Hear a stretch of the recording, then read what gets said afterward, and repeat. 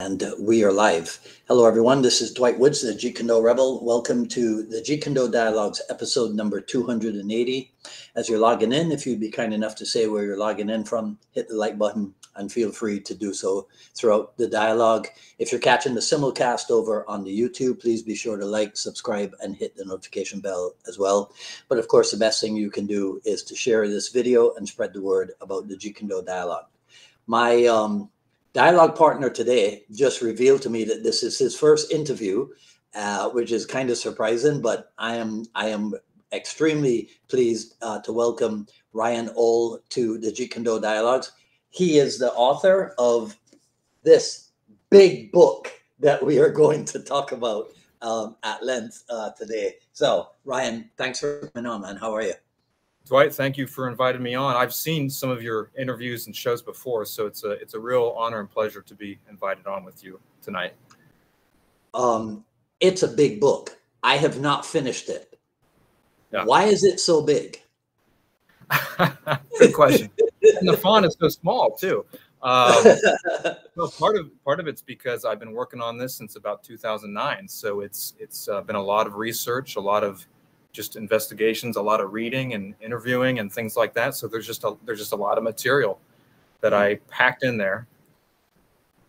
Now, coincidentally, we missed last Friday. We didn't do an episode because I was in LA, like I was telling you earlier. But the last dialogue partner was Dr. Conrad Bui, who is also a doctor of chiropractic. Oh, okay. Yeah, so I got two of you in a row, and like I was telling him, I don't know much about chiropractic. The only thing I know about, there used to be a joke about chiropractors. It was something about, will I see you at Palmer this year? Does that make sense? Palmer is the original chiropractic school in Davenport, Iowa. So that's kind of where it all started. Yeah. So that's kind of the Mecca, if you will. Okay. So I wanted to talk about, essentially, I mean, they're related tracks, but I wanted to talk to you about Ryan Ohl, the author, and then Ryan Ohl, the martial arts practitioner, right? So sure. Which track do you want to do first? I'll probably start down the road of Ryan Ohl, the martial artist first. How about that? Okay. All right. So because it'll kind of dovetail into one conversation anyway. Right. Yeah. I'll tell you. Of course, it would. So, previous to Jeet Kune, what did you do? What was your start? Yeah. So my first martial art books were from my father. He handed me his judo and karate books when I was a little kid from his training. And I don't think he even probably remembers that anymore. But, you know, that was kind of my first impetus into martial art training. And as a young boy, I thought it was, I love the body movement, the history, the culture, just the aspect of that self-defense world. So I was kind of always interested in the martial arts scene from an early age. And I tried some different styles here and there. I grew up in the Midwest in a small town in Ohio. So it wasn't like you had a million options to choose from. Yeah. But I don't remember what year it was, but one day I was watching TV at night and on came Enter the Dragon. And, you know, that kind of starts the Bruce Lee story. And like most people, you encounter Bruce Lee through his films. That's how I feel like most people encounter him. And I was immediately captivated. I was immediately just struck by his presence and his movement. And just the movie itself was just really cool to me at the time. And so I just was, you know, really captivated to kind of learn more about that man and just Kung Fu as a whole. Right. And then I think right after Enter the Dragon, they had, if you remember John Little's A Warrior's Journey, which is about Game of Death, and all the drama surrounding the footage and just kind of reclaiming that film from what it had been. And so I watched that too, and I was just, again, immediately just captivated with his story, his life, his history, and of course that movie as well. So I think I woke up the next morning and I said, I got to figure this guy out. I want to learn more about who he is and what he can do. And as you know, with watching his films and his stuff, that he was so good at just expressing energy and just kind of captivating the screen. Right. And so that's really where I kind of started off. I think I got the Tao of Jeet Kune from my local library, which probably wasn't the best first choice, to try to delve right in the middle of that. And then Yeah. I picked up his other books and just kind of started from there. Well, so And that's an interesting comment that the Tao probably was not the first choice. Is that because, upon reflection, do you say that because you realized at some point that Jeet Kune Do was not this how-to? There weren't really how-to Jeet Kune Do books out there? yeah, I mean, that was just the first one I picked. And then I got radically confused Right. about Yeah. everything because Yeah. that book is such a scattered mismatch of just compilations of data. And it's just a hard starting spot from truly from scratch. Mm-hmm. And then, I started getting like the Bruce Lee, the fighting methods books, that were put out in the late 70s and then all that kind of stuff. But it wasn't really till I was in St. Louis doing my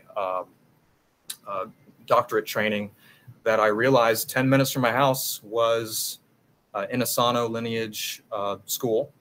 Mm-hmm. And so they taught the Junfan Jeet Kune Do material. They taught Eskrima Kali and Penjak Salat.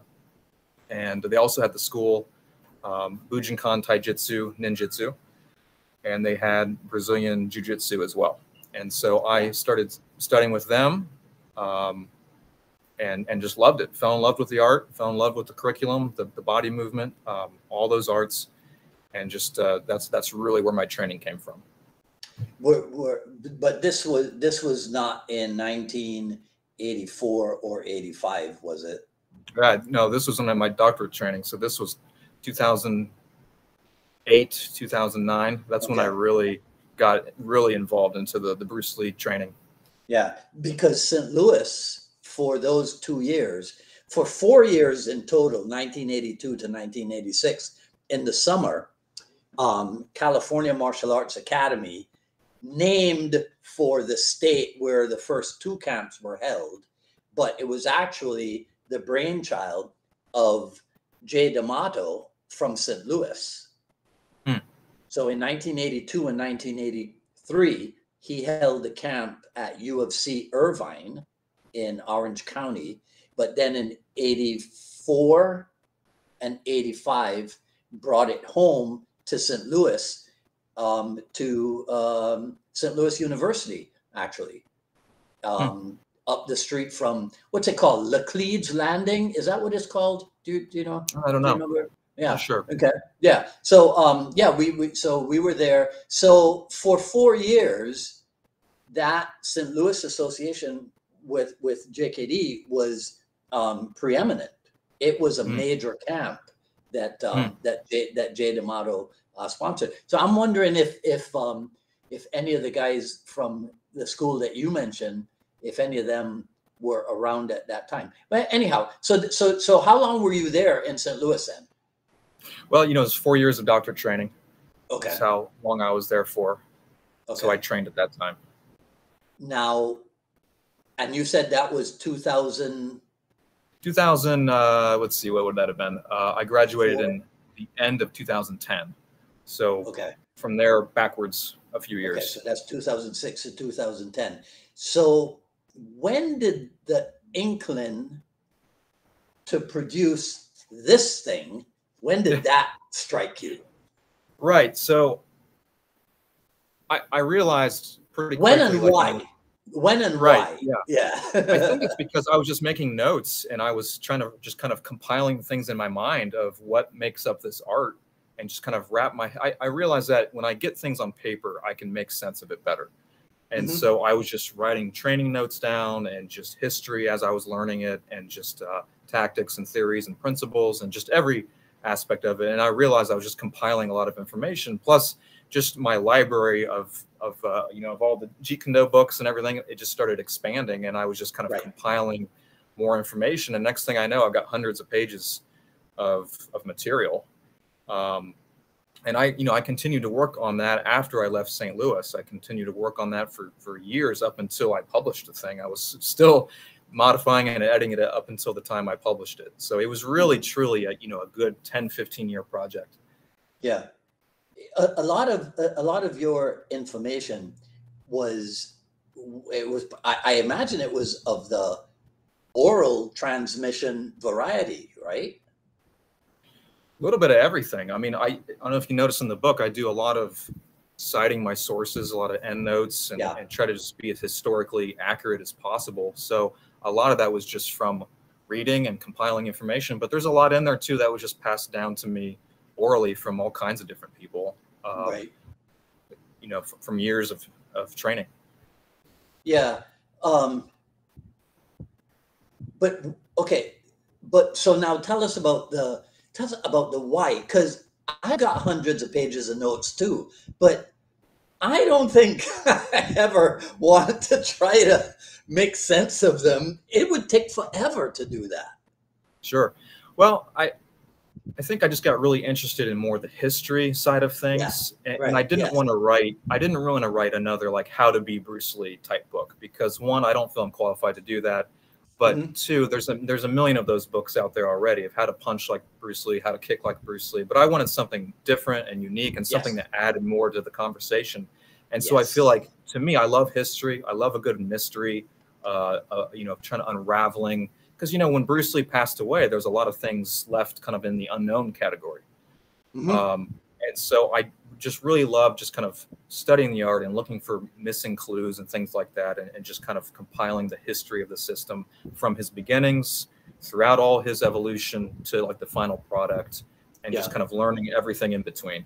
And so I think that's why I decided to publish the book, is because I felt the history side of it. I felt like I just had enough there to add something to the conversation.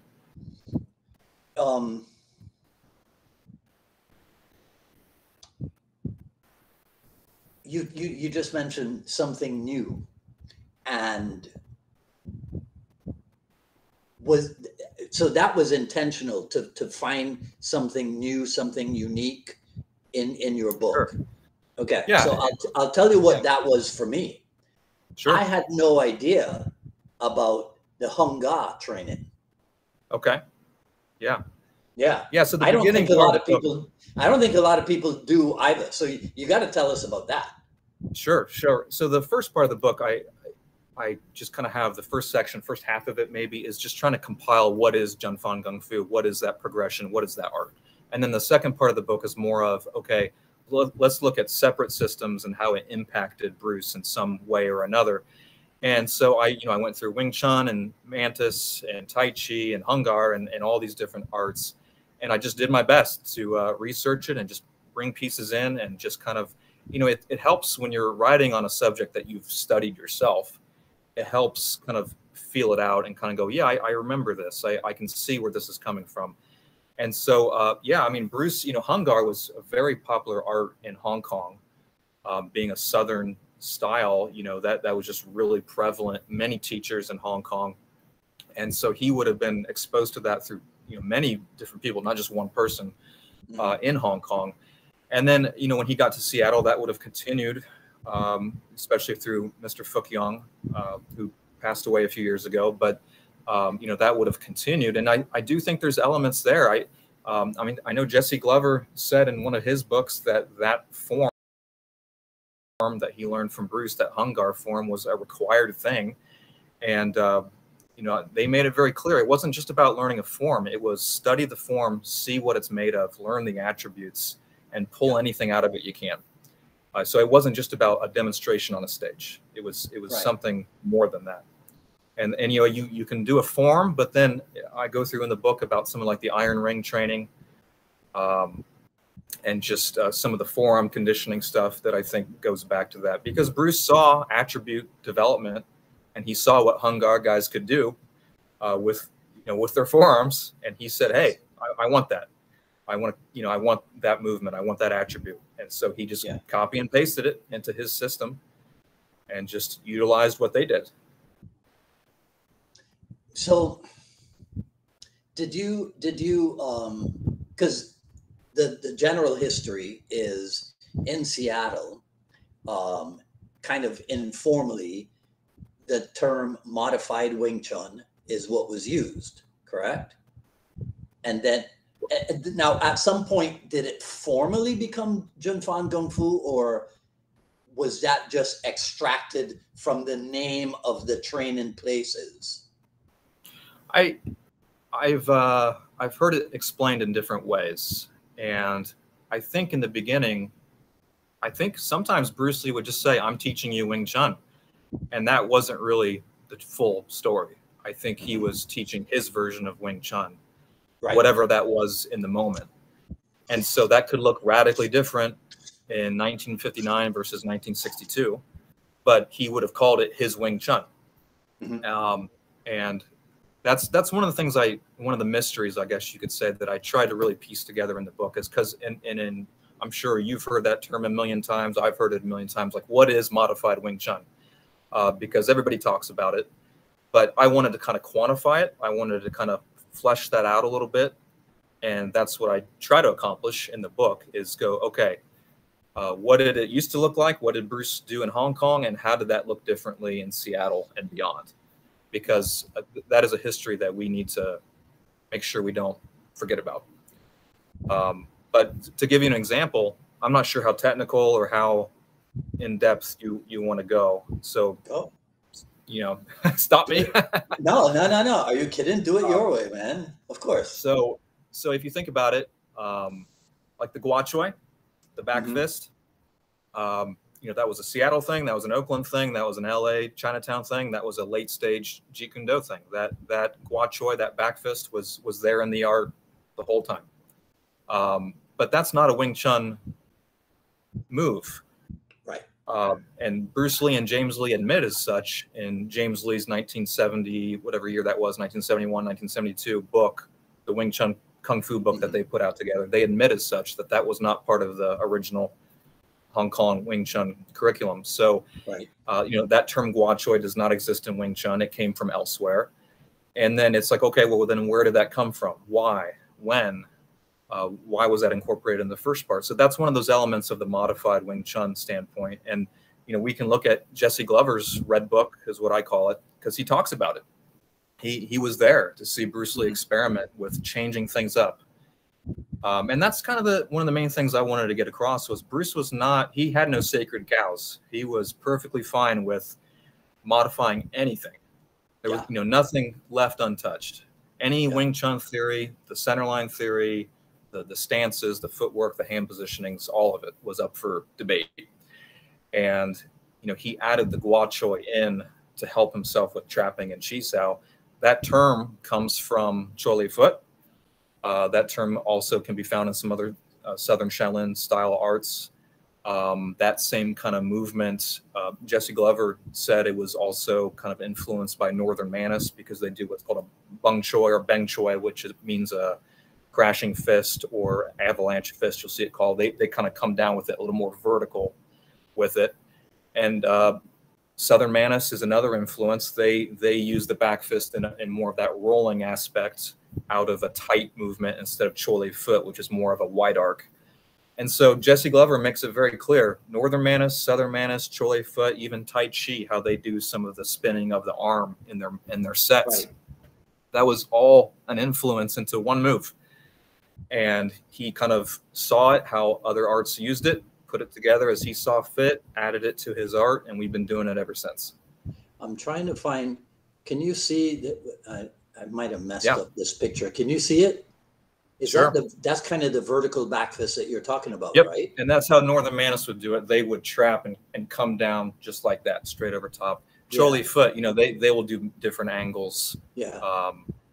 However they want to strike from. So I just found that in the picture folder that I'm reconstituting because of the laptop that crashed.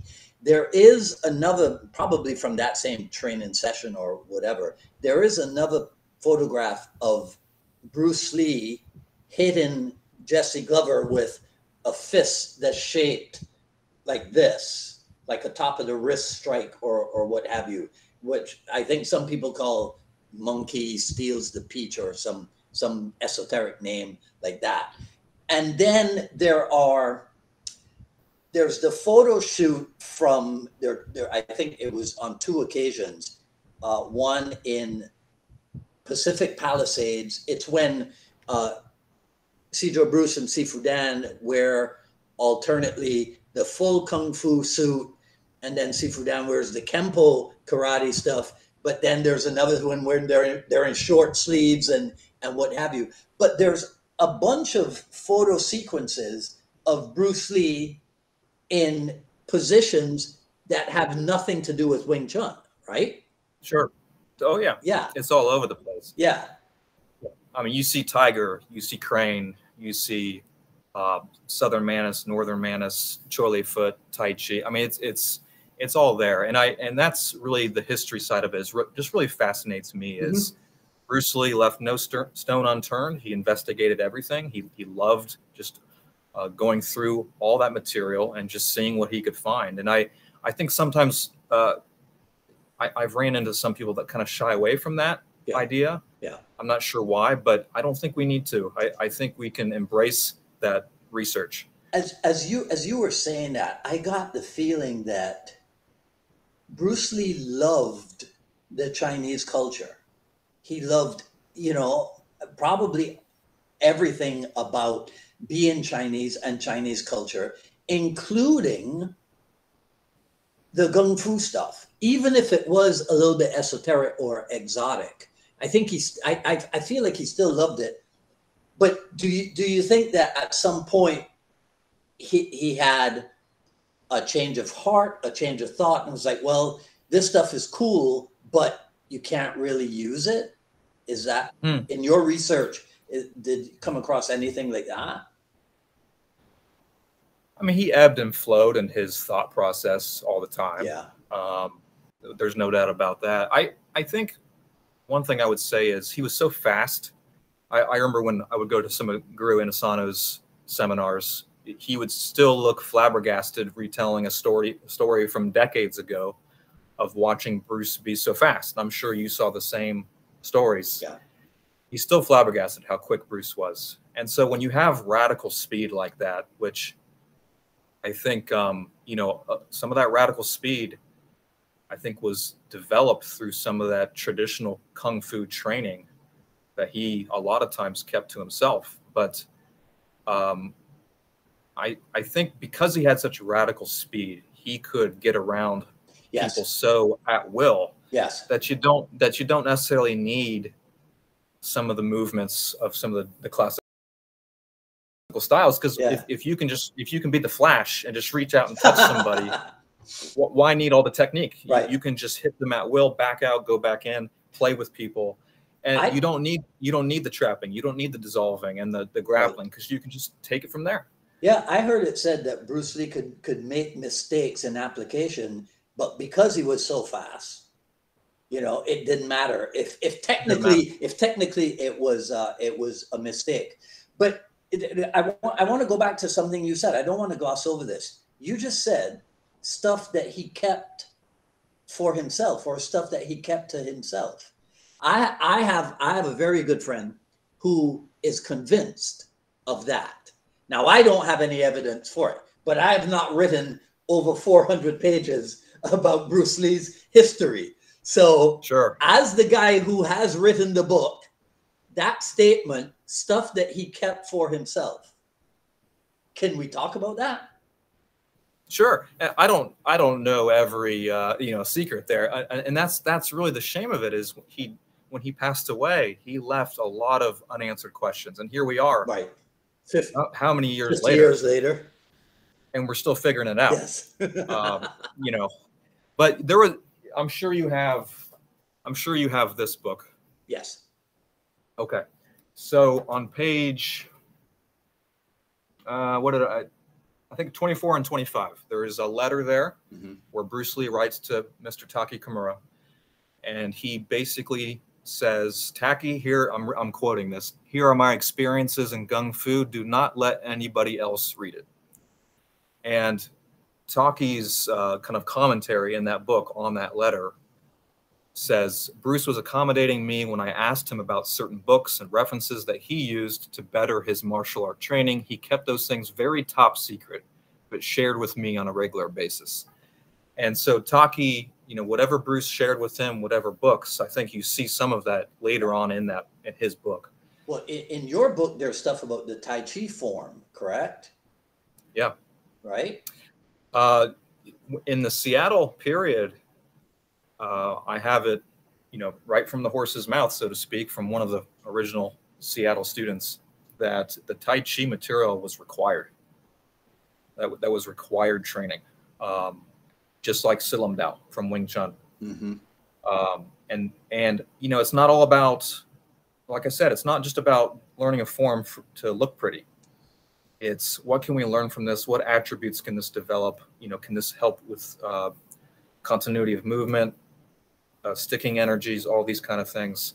So, you know, and Jesse Glover makes that really clear in his books, that Bruce was using classical forms, searching out anything and everything that could give him an edge. Yeah. And whether he shared all that information with everybody, I think is clear that he was kind of reserved with some people and not as reserved with others. But to me, and I deal a fair amount with this with the book to a point, is Southern Manus is, in my mind, kind of a hidden substructure kind of inside Jun Fan Gung Fu.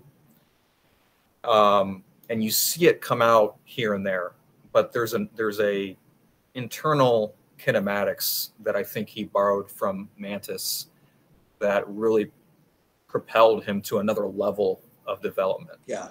And you don't see it in the photos. You can here and there, but I think it was that traditional Kung Fu training. I mean, he was using that, again, with Mr. Fook Young in Seattle and then other associates too, to literally build himself from the ground up, to create his own system. I mean, Bruce Lee's martial art, you know, to just take it from the ground up and build a fighter. Right. Tell us a little bit about his experiences then with Master Fook Young. The little bit that I know is, and I had not heard about this before, the Red Boat Wing Chun, right? Sure. Which is not what Bruce Lee studied in Hong Kong. Correct. There's different lineages of Wing Chun, and so I have a chapter on that in the book, and I don't have every little aspect of that memorized, but through Fook Young, and I don't want to sound over the top with this, but everything I've researched leads me to believe that Bruce Lee's training with Mr. Young was really important. And that Red Boat Wing Chun that was just so interfused with other arts, especially Southern Manus, Bak Mai, Tai Chi, Bagua. There's many systems kind of all wrapped into one there. Yes. And that is true Chinese Kung Fu before World War II, before the Japanese occupation, before communism kind of flattened everything. Mm-hmm. And so Bruce Lee was no dummy. He saw that, and he knew Mr. Young because Mr. Young and Bruce Lee's father were kind of opera mates in the Cantonese opera. Right. And so Bruce Lee was no dummy. He realized that Mr. Young had a lot to offer, and they trained. They trained together quite a bit. And so the Red Boat Wing Chun, it looks similar yet different from Hong Kong Yip Man style Wing Chun. And again, I'm not an expert in every little detail of what that looks like, but there are similarities, mm-hmm. but there's also radical differences too. Do you remember in the book where you said, I think it was in '63 when Bruce Lee came back from Hong Kong and told Taki Kimura that Yip Man had been holding out on him? Yeah. I mean, and that was common back then. I mean, Chinese masters would kind of, I don't know, they would be careful with what they taught to who. And next thing you know, well, wait a minute, you never showed me that before. What's that all about? And, you feel a little stood up, I guess. But, that was just the way they did things back then. Yeah. And I've seen pictures in Bruce Lee's own handwriting, like a notebook or something titled The Jun Fan Method. And I think I've also seen one, The Jun Fan Method of Boxing. Yep. Right? Yeah, he used those terms interchangeably. You would have, I've even seen Jun Fan Kune Do, which was kind of a predecessor term to Jeet Kune Do. He would sometimes use Jun Fan Kune Do. So Jun Fan Gung Fu, Jun Fan Method, Bruce Lee. I mean, it's all to me the same thing. It's Bruce Lee's style, Bruce Lee's method, whatever he wanted to teach. Yeah. Jeet Kune is not, that is the name of a form from Yep. another system, correct? Yeah, that's a Northern Shaolin form. You'll find it in, it's been kind of preserved, if you will, in the Jingwu Association or the Chinwu, however you want to say it, their association, which still exists to this day. They have kept in their curriculum the Jeet Kune form. It's different. The Jeet is a different Chinese character. It does not mean to intercept. I think it means connected or linked or something like that. Okay. And but it's pronounced the same. And Bruce Lee definitely learned that. That can be confirmed. It's in his own notes. I've seen one of his handwritten, I'm assuming Seattle curriculums, and there it is in Chinese. It's right there. Yeah. We know he taught it, and we know he knew it. But that form is very much just a kind of a Northern Shaolin style, a lot of jumping and kicking, and a lot of very heavy attribute development, and like just your cardio endurance and all that kind of stuff. Yeah. So what's your opinion then on that? Is Jun Fan Gung Fu completely separate from Jeet Kune Do, or is Jeet Kune Do the continued evolution? Right. You see, my question is always this: on the day that Bruce Lee decided that his method would now be called Jeet Kune Do, did he radically change overnight everything that he had been doing up until then? What's your take? It's funny you say that, because I've asked myself that exact same question for years. So we're on the same page there. Yeah, I see it as a progression. Okay. I see it as a true progression of his martial progress. And how I see it is, so they say that he coined that roughly January of 1967, I think. That it's something like that. Yeah. Or maybe July of 1967. So let's just assume it's July of 67. If you looked at his art in May of 1967, what was the difference? Right. And I am of the opinion there was none. Right. I've heard it said that when Jeet Kune Do came around, he started focusing more on the concept of interception, hence the term. And it was something he just kind of kept at the forefront of his mind, the idea of stop hitting and interceptions. But he was already doing that in 1966 and earlier in 1967. So to me, it was a flowing progression. It wasn't like this and now something radically different. Yeah. You know, I discovered it's in the book Letters of the Dragon. It's a 1966 letter to William Chung, and the term Jeet Kune Do is used. Yeah. But I think the 1967 July or January or whenever it is, I think that is the first appearance in the daytimers of the term Jeet Kune Do. But I saw it in the 66 letter to William Chung, because he was saying, he was saying, there's a book. Let me grab this real quick. I'm going to see if I can, because I think this is kind of to the point of what we're saying. So there's this handwritten kind of curriculum guide for his art, and you can't really see it very well, but up here you'll see it says the Tao of Gung Fu, and then in pencil he writes, the Tao of Jun Fan Gung Fu. And then elsewhere on the page, up at the top, he writes the Tao of Jeet Kune in pencil. And so there's all these changes going on, like where he's crossing stuff out and adding words in. Yes. And what that kind of says to me is kind of what we're saying is he was playing around with terms, playing around with terminology, but his art is his art. Well, do you think he was playing around, not just with terms, playing around with ideas right up until July 20th, 1973? I don't know why not. Yeah. Why wouldn't he? I mean, this was the aspect of his life that captivated him the most. So why wouldn't he? You know, we know. I remember there was something, a letter he wrote to somebody that basically he was lamenting the fact of how busy he was making movies and how his kung fu training was kind of off to the wayside a little bit. So it, you know, it clearly ebbed and flowed. Yeah. But he wasn't done evolving. He wasn't done figuring things out. There's no way. I don't think he could ever turn it off. Yeah.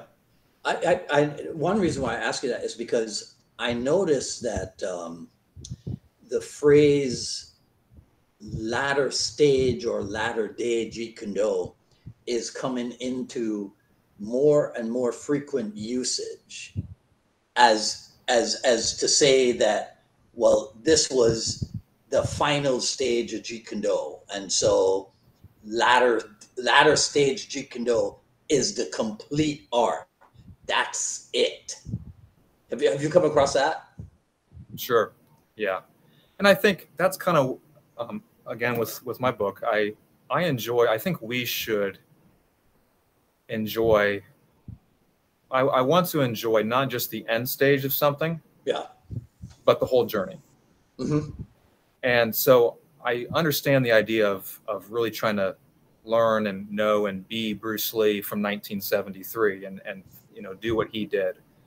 But one, we don't have his attributes. You know, he was a special guy. Yes. But I also think that sells it short. I feel like, to me, we all should get more benefit and more just a richer understanding of his art, his contributions to martial arts, his life, if we kind of understand his art from start to finish. Not just solely focused on 1973 or 1972 or whatever. Because I think it sells it short. The man passed away, and so we have a beginning and an end, and we can use that and study that and see his research, see his evolution, and learn from it. Yeah. Let's do some more author stuff. Okay. People who do not like your book, have you heard from them? No, I haven't. Okay. And that's okay. Yeah. I'm not really trying to, despite how some of the things I'm saying might sound, I'm really not trying to stir the pot. Right. I'm really trying to add an appreciation for history, an appreciation for Bruce Lee's research. But the thing is, if you get involved on almost any level, certainly on the level of writing a book that's about Bruce Lee, a pot will be stirred. You know, there's no avoiding it. Okay, so you haven't heard anything. I'll tell you what I heard. Sure. The 26 art controversy or non-controversy or mini controversy or whatever.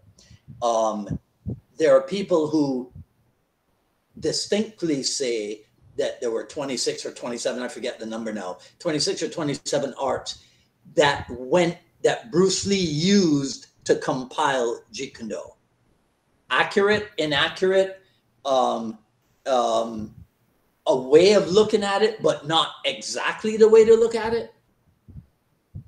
Yeah, I wrestled with that list. I've seen that list. I know what you're talking about. I've wrestled with that myself.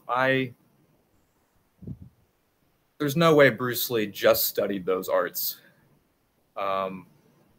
There's arts not on that list that we know he studied and researched and saw.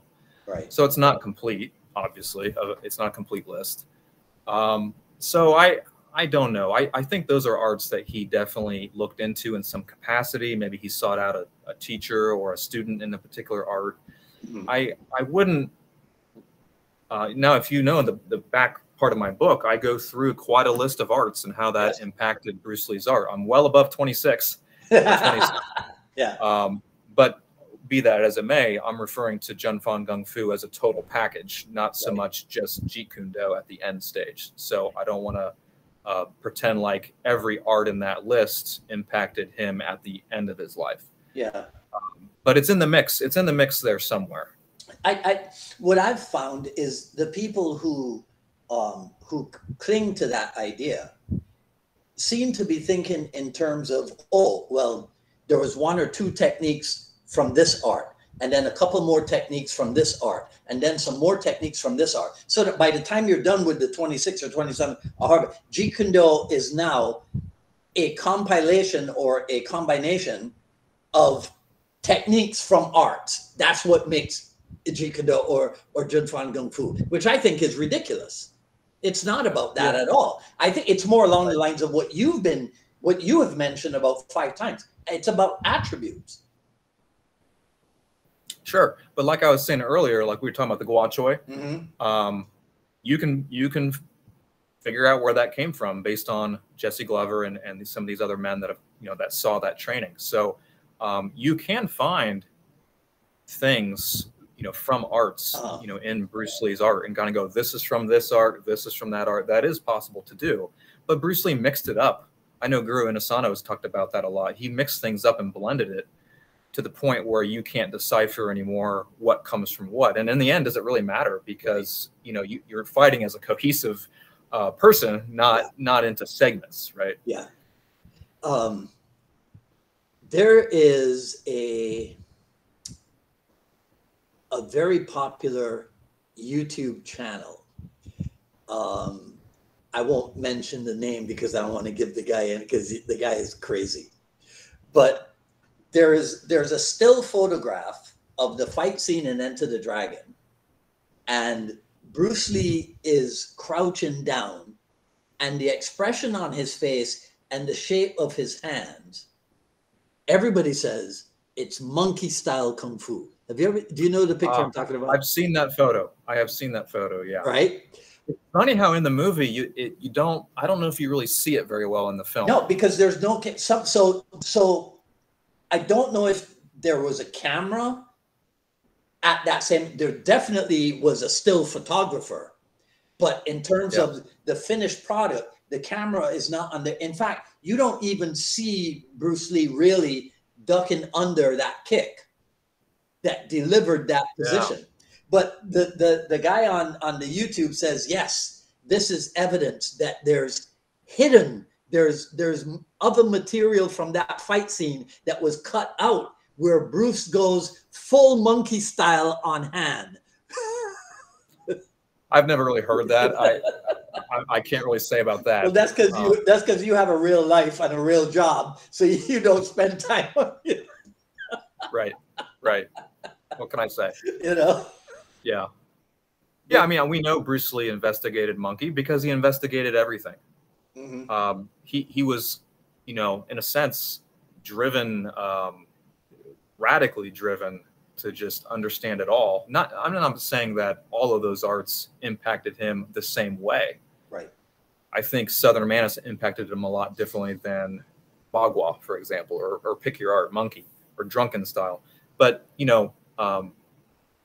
I mentioned like Drunken Style in my book very briefly because, they do a lot of interesting thing with deflection and body hollowing and just, moving the body in very unique ways. And I guarantee you he looked at it and at least checked it out. Do you think he would have made a movie with traditional stuff despite what he himself was known for in martial art circles, you think? That's a good question. Hard to say because he became such a postmodern guy, right. and he talked down so much the traditional styles. But at the end of the day, when he was going back to Hong Kong to make his films, and he would go on he would have different interviews or different newspaper articles, he still would voice his respect and appreciation for the traditional arts. So I think deep down, I think he realized, he was still in that sphere of kung fu, even if he was saying, "Oh no, they don't know what they're talking about." I think deep down, I think he loved the culture. He loved just the history of the arts, and just the Chinese culture. And there was the what's it called? The Jade Warrior photo shoot. Remember where he's in all the traditional garb? There's like dozens of photographs of him Well, and think about this. He always talked about, oh, traditional weapons. What's the point of that? Like, you know, I'm not going to train in this or that. But he had, and he gave a lot of them away to Mr. Kimura.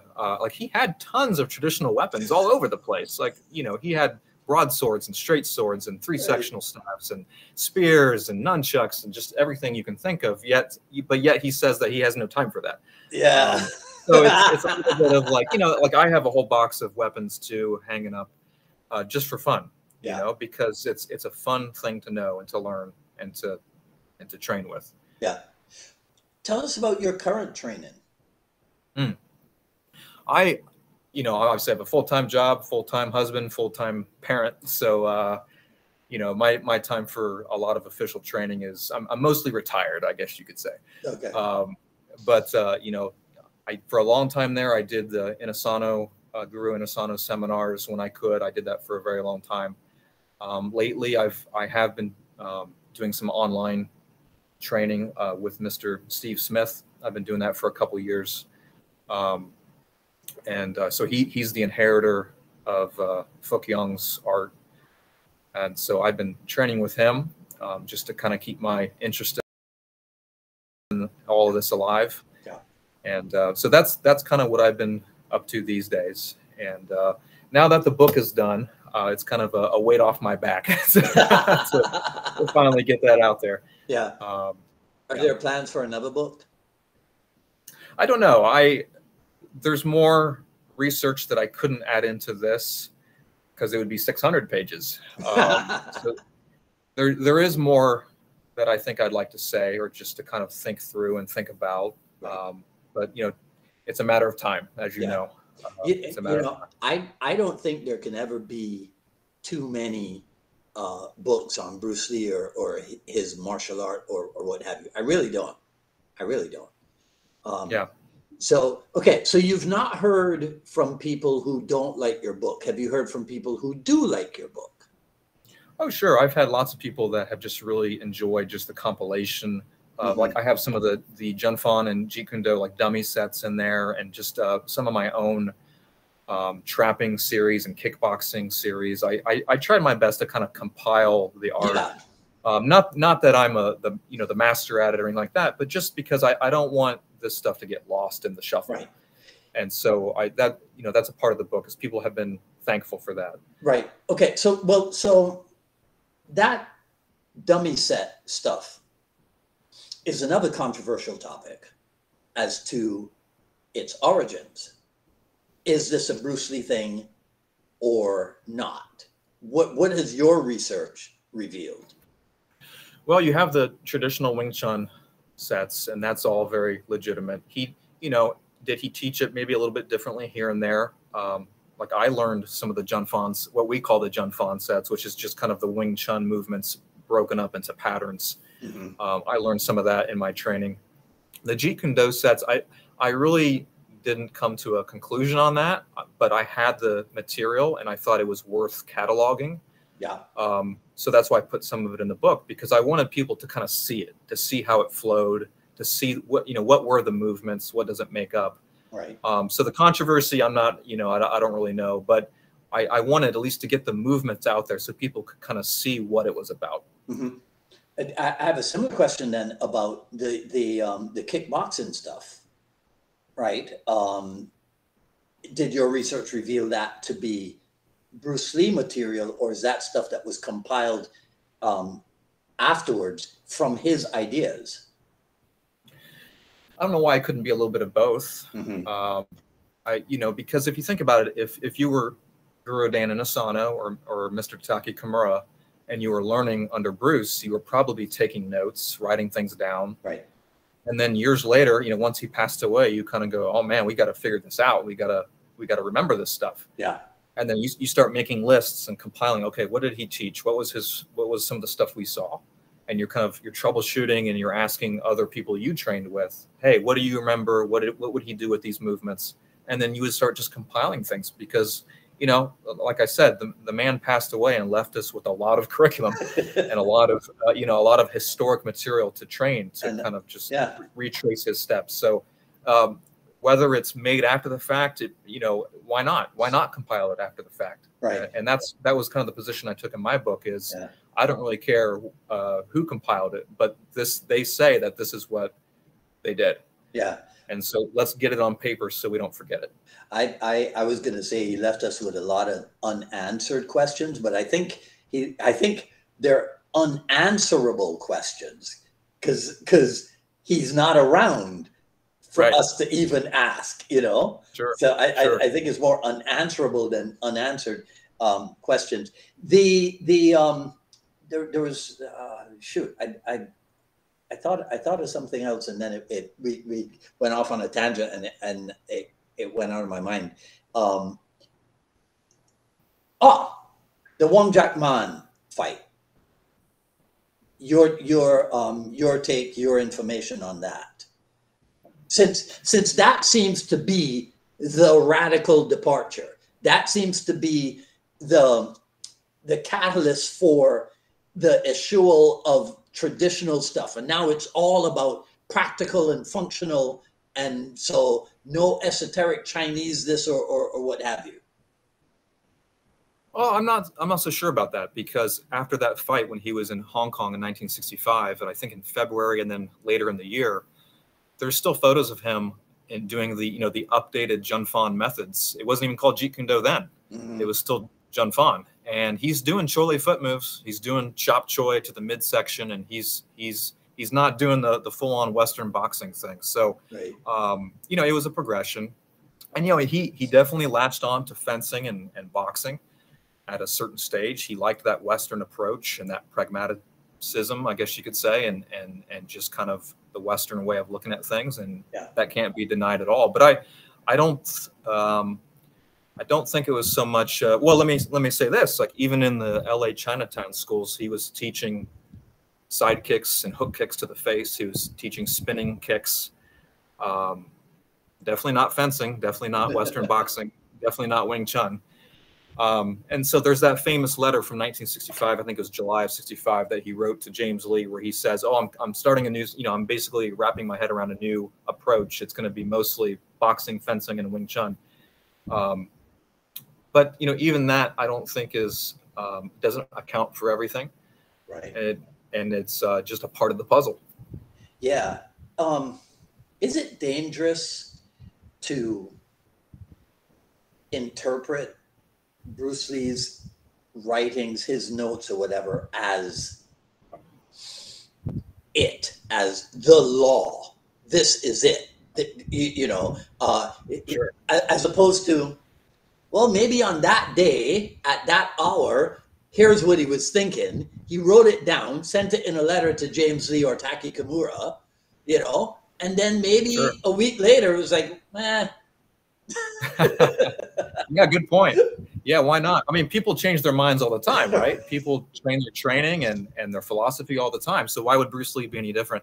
I mean, he in one of the chapters in my book, it was a chapter on basically Bruce Lee's, tactics, attributes, philosophies of combat, and I have quite a bit of material in there. And the last section on that is totality of combat, which the idea is, if you're going to be a well-rounded martial artist, but yet you don't know how to kick, mm-hmm. You need to look at things in totality.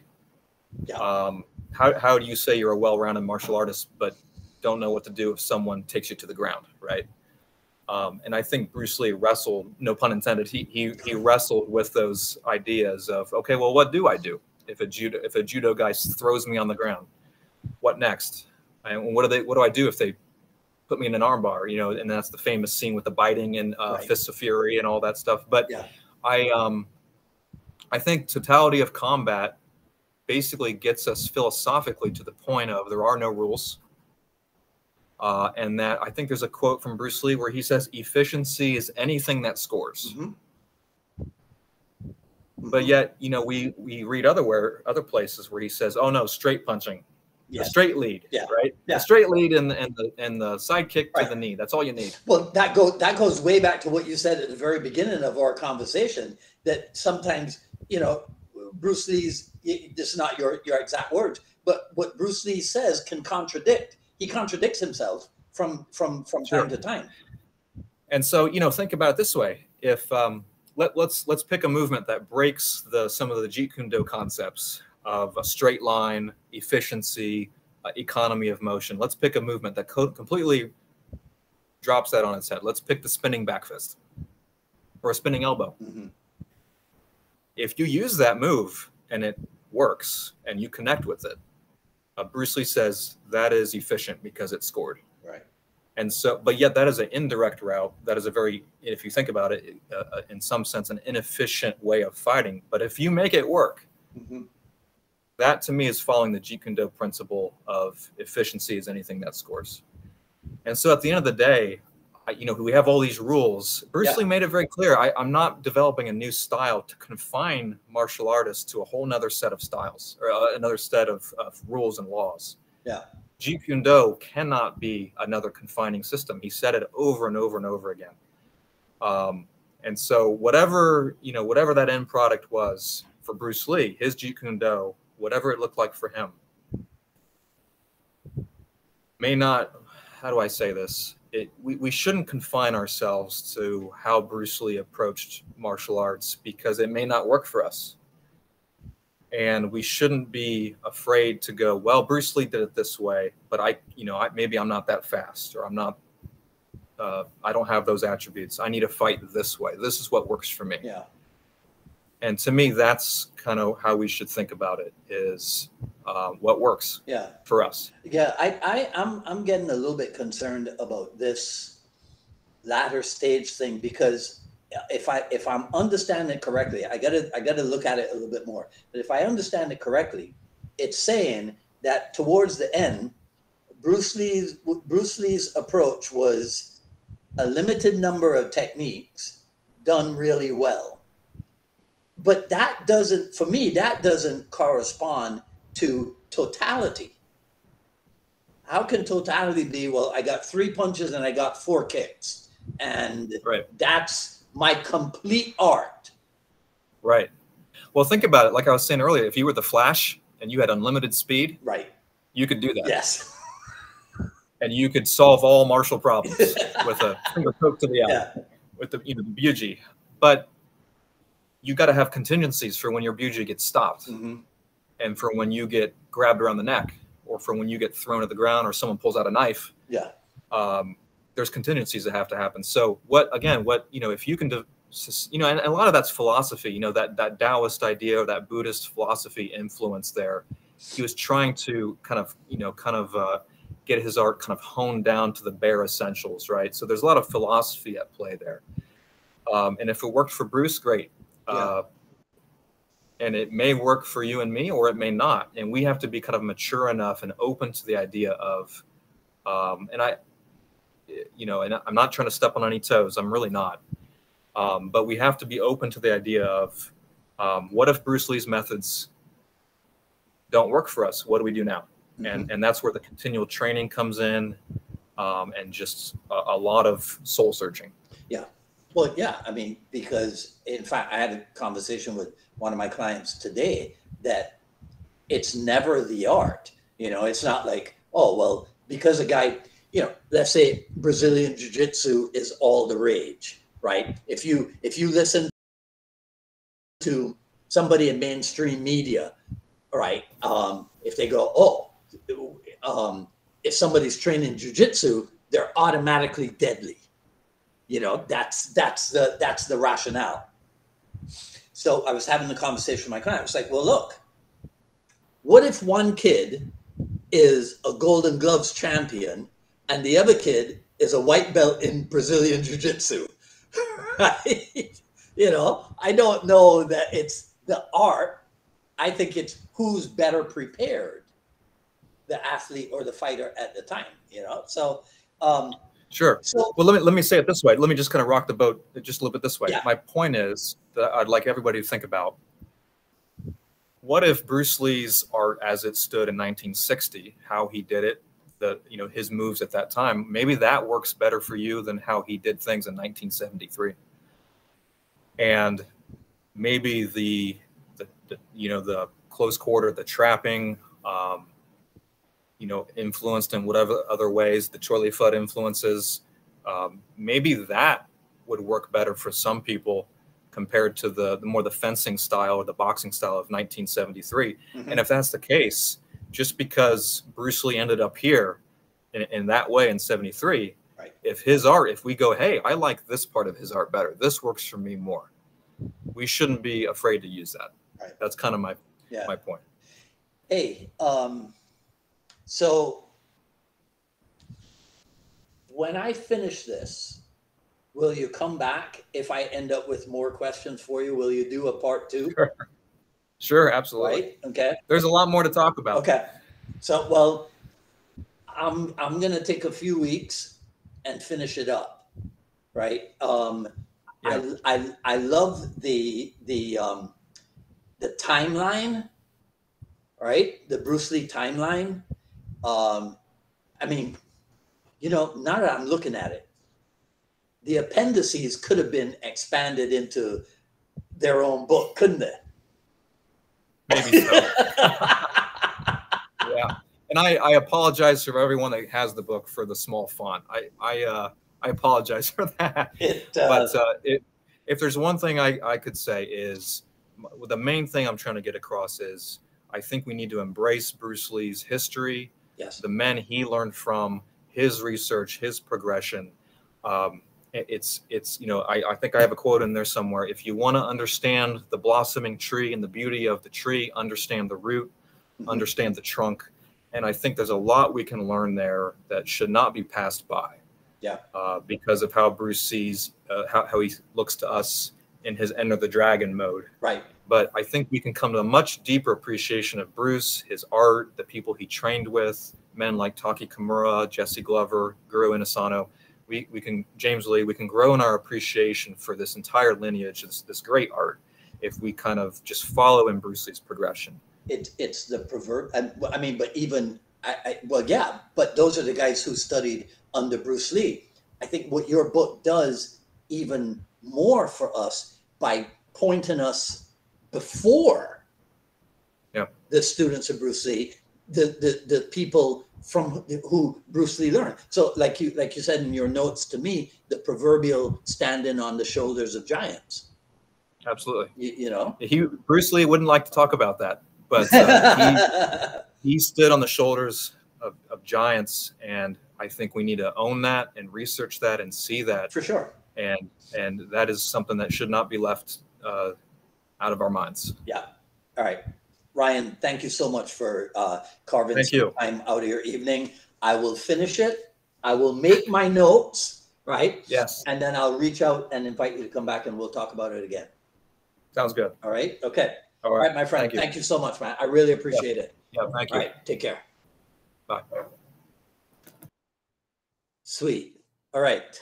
I did have the thought of asking Ryan to handle some of the comments. I don't look at the comments while the program's running, but then I thought, I don't think I want to include him in any of the controversy because, as you can tell, he's not that particularly interested. So I think I'll go through them myself and I'll respond to anything that needs a response. All right, so that's it for today. Follow me on Twitter at Dwight Woods, on Instagram at Dwight D. Woods, at paypal.me/UnifiedMA Miami. You can get the Jeet Kune Journey Volume 1, paypal.me/UnifiedMA Miami. You can also support the Jeet Kune Dialogues by joining the YouTube channel. Just click on that link, and that's where you'll see the different levels of membership and the perks available to you there. And last but not least, you can always support the show at jkdrebel.com. Click on the Rebel Gear link, and that's where you'll see stuff like this, the JKD Notables coffee mug, available also in garment form. But the best thing you can do, talk about this video, share it, spread the word about the Jeet Kune Dialogues. Okay, so I'm going to turn the computer off and I'm going to go to bed because I got to wake up early again. And I am still jet lagging from the LA trip. But on Friday, 6 p.m., we'll do the comment section. And if I get really good at producing, I might even be able to put up screenshots of the comments that we'll discuss and analyze and extract and what have you, right? Okay, so until the next episode, this is Dwight Woods, the Jeet Kune Rebel, signing off. You guys have a good evening, and we will talk soon. Take care now.